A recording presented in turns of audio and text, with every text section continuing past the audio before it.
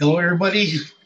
This is Keith Silva Sr. coming back to you once again for part two of how to get into the film industry like I did as a teleprompter specialist or whatever it is that you would love doing. But I'm talking about how I did it and what I presume is the easiest way to get into the film industry and on a studio lot as an employee, not to just jump over the fence and illegally. So I am a teleprompter specialist, and I have been a teleprompter specialist. Some of you might hear it as a teleprompter operator for the most part, but we in the company that I work with as a freelancer, we refer ourselves as teleprompter specialists because we have many years experience of working with teleprompters. So with that, let's talk about the equipment. The first video that I recorded was all about how I got in the industry, what I do, where I went, and some of the steps that brought me to being a teleprompter specialist. But today I want to talk about the equipment that I use. A lot of you have seen a prompter or a teleprompter before and not realized it. You would see it on a newscast. You would see those monitors on the cameras in front of the newscasters, and you see the words on there that they're reading. That's a teleprompter. So now with that teleprompter, there's a teleprompter operator, or as in my case, a teleprompter specialist, because I have many, many years experience. And you might be saying, well, what's the difference? The difference is somebody who they just call over to run and scroll the text with some paddle or a device that they have. They're just operating it. They're not a specialist. They don't know how to make a lot of changes. They don't know how to underline, color. So they don't know how to do a lot of anything but scroll the text. As in my case, I know how to do all of that. I know how to do all of that and then some. So I specialize in teleprompting. So let's talk about the equipment. Okay, so first off, the equipment that I use to load the prompter gear on is a cart. I need a cart, right? Foldable cart. I have a small cart and it expands to the larger size. Need a cart. One of the basic equipment that we use in teleprompting, we hold in a Pelican case, watertight Pelican case. And in that case is a teleprompter monitor. It's a 17 or a 19-inch monitor. It has a special frame with a special glass, tempered glass, 70-30 beam split. Could be different for those out there that are using a different beam split of glass in their prompting company. But just generally, it's a special glass split with special material in it, a 70-30 split difference to make it reflect really well the text that's in reflecting from the monitor, or that is coming from the monitor. So a basic teleprompter monitor will have a frame on it that will be closed on top of the monitor. So this is the top. Now this is the frame. So now the frame has the glass in it. And when you're going to mount it or put it in front of a camera, you would lift that frame with the glass on it, and it has a shroud on it, a black shroud. And you put that shroud over the camera. It has a little hole in the back of the shroud with a string of elastic that you would tighten up around the lens so that you get a tight fit so there's no light coming through the fitting around the shroud. So the prompter goes like this, see? So the prompter's down here, the monitor. Here's the glass with the frame on it, and the monitor is reflecting the text here up to here. And the camera is back here, coming through the shroud through the glass. Only the talent could read the text on the glass, reflecting from the monitor. So that's one of the basic, very basic teleprompter setups or equipment is the monitor with the frame of special glass on it.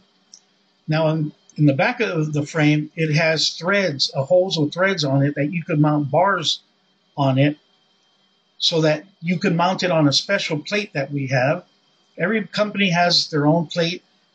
There are various amounts of teleprompter companies that create teleprompter equipment. So the prompters that we use steel bars, and these bars will screw into those holes as we mount a waffle plate onto the tripod or a dolly. So that's the other piece of the equipment, the bars, the rods that will attach to the back of the frame to mount it. We have a mounting plate that will mount on the tripod, or, when I say tripod, it's like a camera tripod, that you would use if you buy a Best Buy, wherever, Walmart, H&A, whatever, H&H, wherever you get your tripod. But these are studio-grade tripods for film, television, commercials, all that kind of stuff. A lot of times in my early days when I started prompting, we would be mounting, or I would mount on Sackler 30s. Sackler is the name of the tripod. Sackler 20s, things like that, and they go higher, lower. So you mount that waffle plate. So that's the other piece, is that plate that mounts onto the tripod. Those rods go into the plate that have holes with screws on it, or latches. So when you put the rods through the holes of that plate, you would tighten those screws down so that it doesn't slip off when they tilt it forward or back. Now, if needed, there's another little plate that goes to the back of those rods that you'll slip on the rod to put a weight in the back in case you need to counterbalance it. If you get a very good mounting of the plate and the monitor, so here's the monitor with the camera, right? With the prompter monitor. Here are the rods coming out of the monitor. Here's the camera. So in the plate's down here. If you get to mount that plate in the prompter in the perfect position, when you let go of the handles of the tripod, it won't move. It'll be perfectly balanced. And you can tilt it forward and it'll stay. Tilt it back, it'll stay. So having a perfect mount the first time out is outstanding. There are times when you have to take it apart and then mount it back a little more or mount it forward a little bit more because the weight is too heavy in the back or in the front. But the camera people, the DPs, they call them, director of photography, they know how to balance their tripod. There's a lot of gadgets on there to tighten up the friction for it to go forward and back and to stay in place. And there's a lot of little tricks that are done to get that to balance properly. So getting back to the gear, the equipment, you have the monitor with the glass in the frame, you have the rods, you have the plate, and then you got, of course, the power pack that connects to the monitor so you can plug that in. Then I carry a whole bunch of cables, power cables, video cables, SDI cables. They're digital cables, or in my case, I use also analog because I still do a job for a company that uses analog monitors. And we're already into the digital cabling and digital monitors and all that. So I have a bunch of cables for video and power. I have a table that I purchased myself. It's like a 3-foot table that I mount all my gear on, my laptops. I carry 2 laptops, one for main prompting, one for a backup.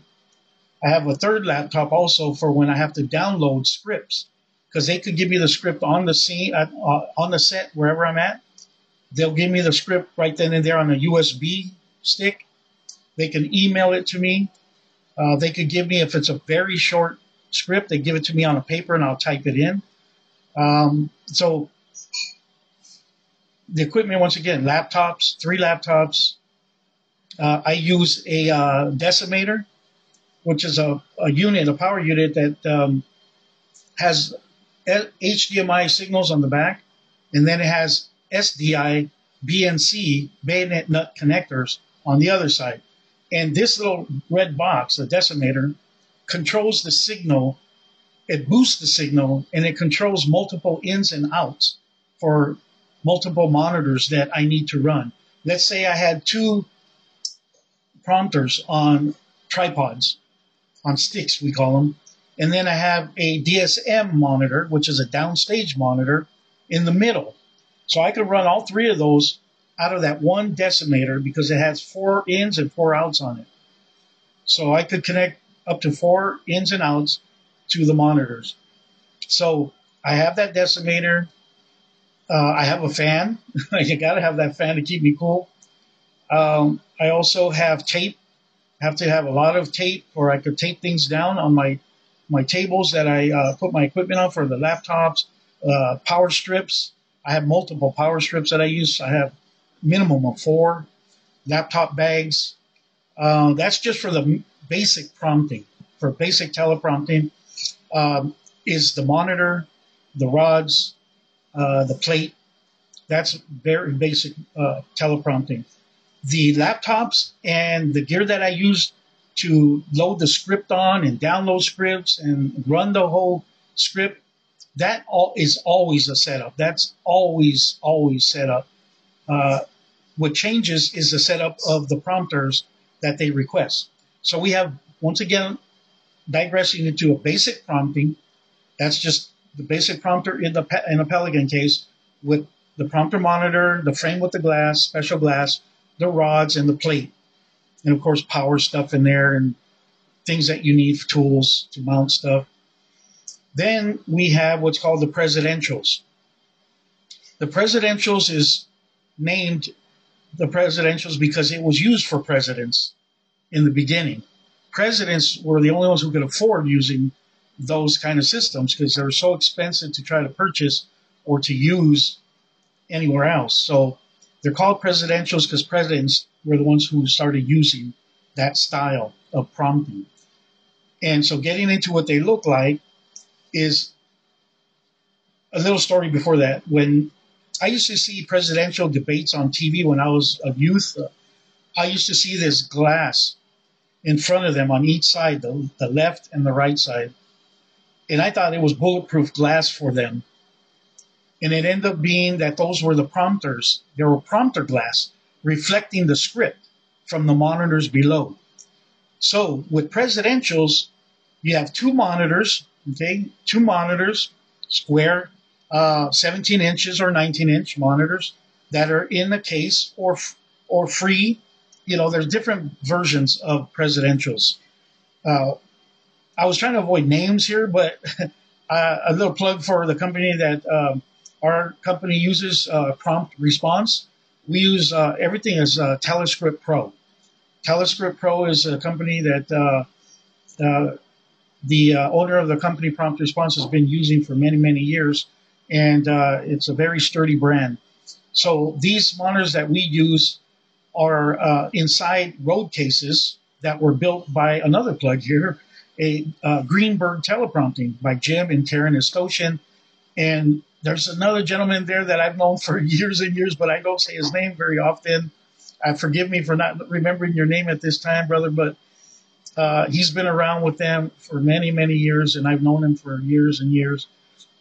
He works with them and helps them as well. And he might be doing other stuff or might be a part of the company now, too, because we've been with them for so long. But Lynn was the owner of Greenberg originally, Lynn Greenberg.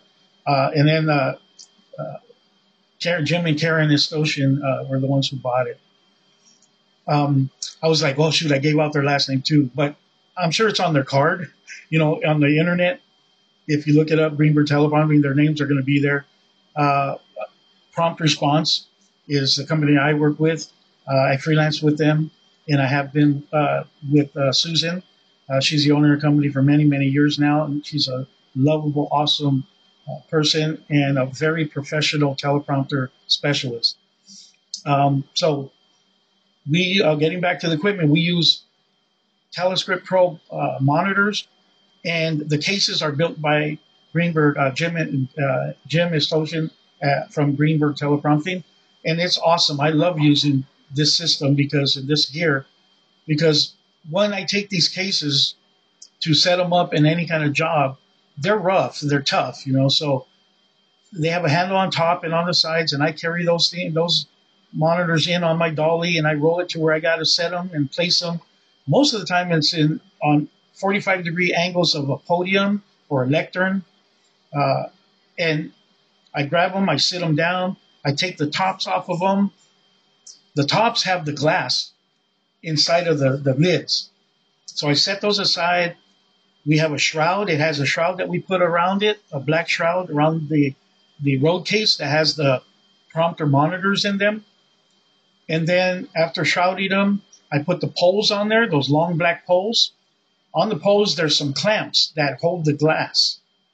Once those clamps are on there, then I mount the glass on there, the prompter glass, the special glass, the tempered glass, and I angle them so that the speakers can read the reflection of their script from left to right, right to left. The presidentials, once again, these are called presidentials, okay? And that's what they look like. 2 monitors on the floor, black poles going up, the glass on top, on 45 degrees of the podium or the lectern.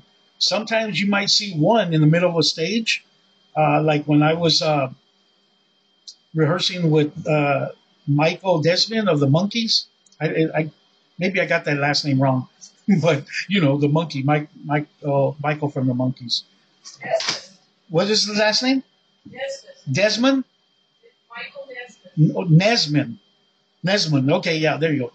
I got it from a vocal source on the side over here, Kathy. So anyway, thank you for that. So, gear. Basic prompter gear, presidential gear, and then we have stage concerts. We do concerts as well. So we have wedge monitors that go on the stage, and they look like speakers out on the front of the stage or downstage. When we say downstage, that means it's actually the front of the stage. When you say upstage, that means the back of the stage. And the reason for this is the stage is built at an angle. It's flat, and then as you go to the back, it goes up slightly. So that's why in live theater, they would build it like that so the people in the back could see the people in the back of the stage. So if it was flat and you were in the back of the audience, you wouldn't be able to see the people in the back. So they built it at an angle. So when the people were performing in the back of the stage, people in the audience in the back could see them. Backstage, front of stage. Front of stage or upstage is the front. Backstage is the back. So anyway, I'm getting sidetracked here. But anyway, wedges. We have prompter wedges. We also have just regular monitors, flat screen monitors. If they just want a reference monitor, basic 32-inch, 24-inch reference monitor, we have those as well that we can use for prompting. We can place them anywhere. One time I even used a computer monitor on a desk because the scene was this person working on his desk looking at the monitor, and in actuality, when he looked at the monitor, his dialogue was on the monitor, and I was scrolling his dialogue for the scene as he was looking at that computer monitor on the desk. And anybody looking at that scene would think that he was just looking at his work, but it was actually me scrolling the text for his dialogue. So that's how sneaky we could get with you not even realizing what we're doing to prompt for the actors and people out there that use a teleprompter. So we also have what we call like up close, in your face teleprompting. We have small monitors, small little prompters, a little monitor, little glass, little shroud that mounts onto cameras that are carried around on the shoulder, or portable, or Steadicam. We have little prompters for that as well. There's a thing called the jib. If you've ever been to a concert, there's a long, long arm, very long, and it has a camera at the end. And that camera, that long arm with the camera swings all over the audience, over their heads. Whee! and it's picking up the scene of what's going on stage, and it gets close-ups and stuff like that. It swoops down. Well, we have prompter monitors to put on those as well. There's an array, a lot of prompter gear that we use for many different variety of events and scenarios for what the people who are producing the events need. We try to accommodate just about any kind of prompting that they would need. We even do, what's called over the shoulder. I could get two 24-inch flat screen monitors, put it over the shoulder, which is like behind one of the speaker's shoulder if there's doing an interview, like facing the guest, and then the guest facing the host. I put a monitor behind the guest's shoulder, and then I could put a monitor behind the host. And the guest could read his script off of the shoulder of the host, and the host could read his script off of the shoulder of the guest. That's called over-the-shoulder prompting. There's a lot of tricks to prompting over the years that I've gained the experience from. And I've been doing this for over 30 years. And the reason for this is because I love it. I found the niche of what I love to do in life, and it was being a teleprompter specialist. In the early days, the equipment was very heavy. It was bulky. We used a lot of lead weights, big generators. I humped a lot of gear on the beach when we do beach scenes. I worked on this a scene for a movie Pearl Harbor with Ben Affleck and whoever else. There was a hula hut that was on the beach there in Malibu. And I worked on that scene there, and I had to lug so much equipment through that sand. And I did it myself. Now, sometimes you get hands from the production that will help you, but they're also helping all the other people bring stuff to the sand on the beach. But I paid my dues in the early days of the early 90s. And very heavy stuff, very bulky. And also the big difference between the gear that I used in the early days to now is it's lighter, thinner, the gear now. Also, the script is written by the writers and then emailed to me for the most part. Or I get it on scene or on the set with a USB. Or they'll just say, what's your email address? I'll email it to you right now. Or they'll give me a small page. If they know it's a lot of script. In the early days, I used to type in scripts this thick for shows like People's Choice Awards, Golden Globe Awards. You name the award show, the scripts were that thick. They were huge. And sometimes we'd have to have two operators, and each of us would take half of the script and type in half of the script. And there were times where there wasn't an operator available to help you. And I would start early in the morning, like 4 a.m, typing this script up for this award show and barely get done with it by showtime by maybe 4 or 5 o'clock in the afternoon, or sometimes even earlier, 2 o'clock, 3 o'clock. So just a little bit of tidbit of information on the side of the gear list of what we use. So let's try to, there might be something I'm missing too in the gear list of prompting that I use. Let's reflect back on stuff I talked about. I use a cart to load my gear on. We have a basic prompter that we carry in a Pelican case, which consists of a teleprompter monitor, the frame with the glass in it, the special glass, and the rods and the mounting plate. We have presidentials that are 2 carrying cases with the prompter monitors inside that. Metal poles that are telescopic. I can raise them and lower them manually. It has clamps on top that I mount the reflective paddles. We call them paddles for the presidential prompters. And they go on each side of the podium, the left and right side, at a 45-degree angle. And people stand at the podium, they read like this. Hi, my fellow Americans, thank you for showing up. I appreciate you coming here, and you all brought me a bunch of great gifts. Thank you very much. I appreciate you. That's how a presidential prompter system would be used. You look to the left, you read, you wait for a period break, you come to this side, you read this side, wait for a break, you come to this side. That's how presidential prompters are used. Then we have the jib prompters that mounts on the jib for that crane that's moving all over people's heads. We have in-your-face prompters, people that are carrying it on the shoulders, portable or the steady cams. We have prompter mounts for that. We have the downstage monitors that go on the stage, which are flat screen monitors, reference monitors. We have the wedge monitors for concerts when the celebrity singer is going to be needing those prompters for his lyrics. Yeah, they do use those, you know. So if you've been wondering how they can memorize 100 songs in one night,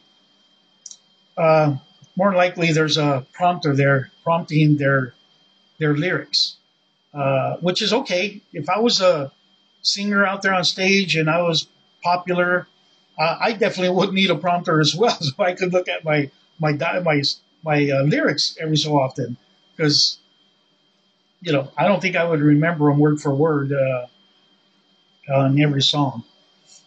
So there's there's multiple prompter systems, the gear that we use. I know I'm missing some stuff, but you get the general idea of how much gear we use. It's quite a bit. And like I said before, I always take the laptops with me. The laptops are always set up. They were always used. And they are what run the script that they give me that I put into the laptops for the actors or the corporate personnel or the politicians or celebrities and all, whoever, you know, needs it. So long as it's legit and paid for. So anyway, I don't know how long it's been running. I didn't have my clock set up so I could see the time that I've been talking here. But once again, what I'm talking about here is the gear that I use in my prompter world when I go out and do a job. The first part of my videos about how I got started in the film industry and how you could get started like I did. That's part one. Part two is all about the equipment, and the third part is going to be about the equipment and how I use it and the things that I go through when I'm on a job. The fun stuff, the not so fun stuff, crazy stuff, things were pretty cool. The benefits, the swag that I could collect, and a whole bunch of stuff that I'll talk about on the third part of my videos of being a teleprompter specialist in the film, television, concert, corporate, and private industries. So if I forgot anything, please leave it in the comment section below. Please like this video as it helps my channel, and subscribe as well, because that also helps you get informed of other videos that I'll post, either about prompting in my film industry world or music world or my songs or whatever for my channel. So I hope you enjoyed the video. I hope you got a takeaway from this that was pleasant and worthwhile for you that you can use. And maybe someday you want to be a teleprompter specialist and work in the field that I do. So I wish you all safe blessings. And until next time that we talk and chat about teleprompting and the world that I'm in, you all take care of yourselves and each other. Bye for now.